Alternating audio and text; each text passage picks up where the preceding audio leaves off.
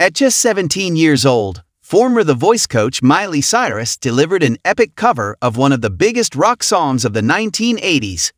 Poison's soaring breakup power ballad, Every Rose Has Its Thorn. The cover is from her third studio album, 2010's Can't Be Tamed, which she performed on her Gypsy Heart tour the following year. Watch a live performance here, and listen to the studio version of Cyrus' cover below. Using a simple but potent metaphor, the song is about a cheating partner whom the singer still loves, blaming themselves for the relationship falling apart. Released in 1988, Every Rose Has Its Thorn was the band's only #1 hit stateside and has since become their signature song. I was trying to capture being at that point in your relationship where it's not officially over, but it's over, Poison's lead singer Bret Michaels told Louder Sound. There I was, out on the road, getting to play music for a living, which was the rose. But then there was my exotic dancer back in LA, who I was positive would never cheat on me. Or so I thought. That was the thorn. Cyrus' first concert she ever went to was to see Poison in Nashville at the Starwood Amphitheater, Michaels recalled to People. She said to me, "It changed my life." She goes, "That's when I knew I wanted to mix my rock, my pop, my country, and I said, I'm honored." When it came time to record Can't Be Tamed, Cyrus reached out to Michaels for his help with the Every Rose Has Its Thorn cover. Miley was incredible. We were in New York and we just started talking. She was recording and she wanted to record the song, he told People. We went down and recorded Every Rose Has Its Thorn. Miley Cyrus stood in the center of the dimly lit room, a single spotlight illuminating her figure against a backdrop of velvet curtains. Her shoulders were hunched slightly as she strummed the opening chords of Every Rose Has Its Thorn. At just 17, Miley was already no stranger to the stage, having grown up in the limelight with a famous father and a TV show that made her a household name. But tonight was different. This wasn't Hannah Montana or the usual pop spectacle. Tonight, Miley was setting out to prove something, to herself and to everyone watching. She picked up her acoustic guitar, an old six-string with a weathered body that had seen better days, but its sound was rich and warm. She took a deep breath, closed her eyes, and let the first notes flow from her fingers. There was a murmur in the audience. Fans and skeptics alike waited to see what she would do. And then, she began to sing. From the very first word, there was something unmistakably authentic in her voice. Miley's version of Every Rose Has Its Thorn, a rock ballad immortalized by Poison in the late 80s, was shockingly excellent. Her voice, raspy and raw, gave new life to the lyrics that had already meant so much to so many. She sang with a sincerity and vulnerability that seemed beyond her years, like someone who understood the song's heart as she intimately.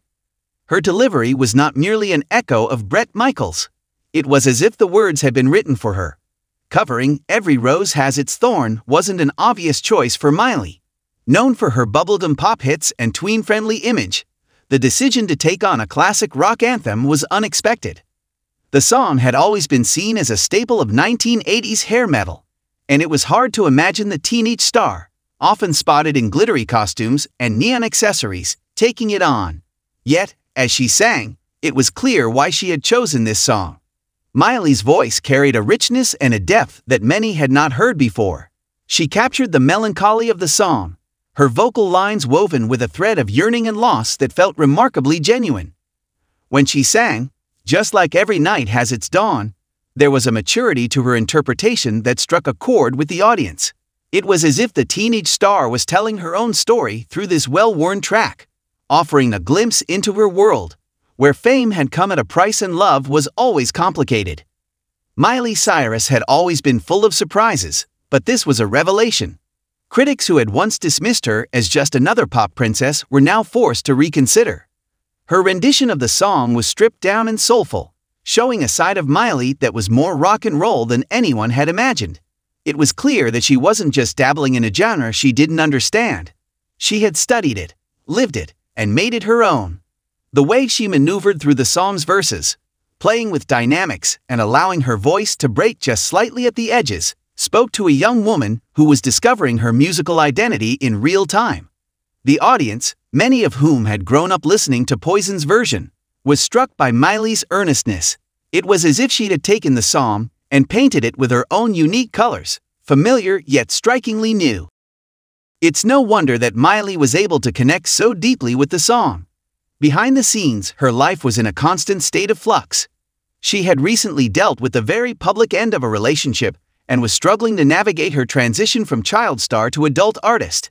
Every Rose Has Its Thorn spoke to the heartache she was experiencing, both personally and professionally. People see me one way, she would later explain in interviews, but they don't always see the whole story. This song, it's a way of sharing a part of me that I don't think I've shown before. Indeed, her performance was cathartic, and perhaps that's what made it so remarkable. Miley seemed to channel all the turbulence of her teenage years, her struggles with her public image, her desire to be taken seriously as an artist, and her battles with the relentless scrutiny of the media, into every note she sang.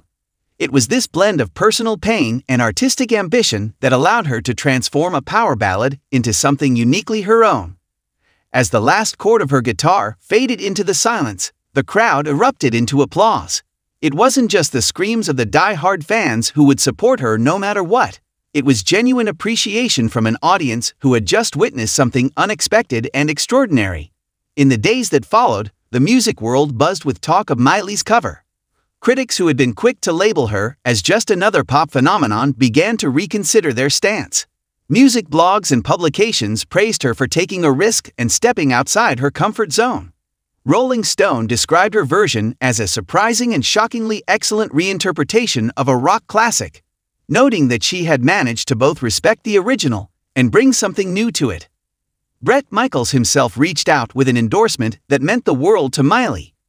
"I love what Miley did with the song," he said in an interview. "She took it and made it her own, which is what every artist should do. It's a beautiful thing when a song finds new life in a new voice." For Miley, the performance marked a turning point in her career. No longer was she seen solely as the star of Hannah Montana or the latest teen sensation. Instead, she was emerging as a formidable artist in her own right, capable of crossing genres and challenging expectations. Her version of Every Rose Has Its Thorn was included in her subsequent album, where it quickly became a fan favorite. The recording itself was simple, just Miley, her guitar, and a few understated strings in the background. The production didn't overwhelm her voice, it complemented it. This minimalist approach allowed her to shine in a way that her earlier, more produced tracks hadn't. For the first time, listeners could hear Miley's voice, stripped of auto-tune or studio gimmicks, laid bare in all its raw emotional power. In the months that followed, Miley began to incorporate more rock influences into her music. She was often seen wearing vintage band tees and ripped jeans, her hair loose and wild, as if visually declaring her new direction. She started collaborating with rock musicians, and her live shows took on a new, edgier vibe. It was as if covering Every Rose Has Its Thorn had unlocked a part of her she had been waiting to explore. The impact of the cover extended beyond Miley's own career. It also introduced a new generation of listeners to the music of the 1980s, reigniting interest in power ballads and rock classics. Poison's original track saw a resurgence on streaming platforms, and the band found themselves back in the spotlight, with younger fans discovering their music for the first time. By the time she performed Every Rose Has Its Thorn at an awards show later that year, the narrative around Miley Cyrus had changed completely. No longer was she just the Disney star trying to find her way in a world that often seemed intent on pigeonholing her. She had become a musical chameleon, unafraid to explore new genres and challenge herself artistically.